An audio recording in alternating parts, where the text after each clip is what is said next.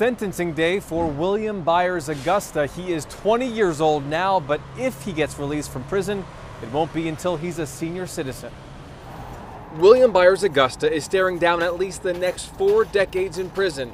He told a judge he regrets his crimes, raping a 6-year-old boy repeatedly and live streaming the abuse so others could watch online.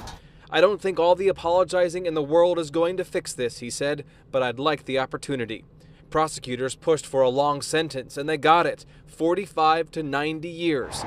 A court psychologist found Byers Augusta to have a high likelihood of reoffending in the future if given the chance, in the top 1% of thousands of sex offenders he's evaluated. That's an absolute danger to the community. You know, there just comes a time in crimes like this when you have to lock people up.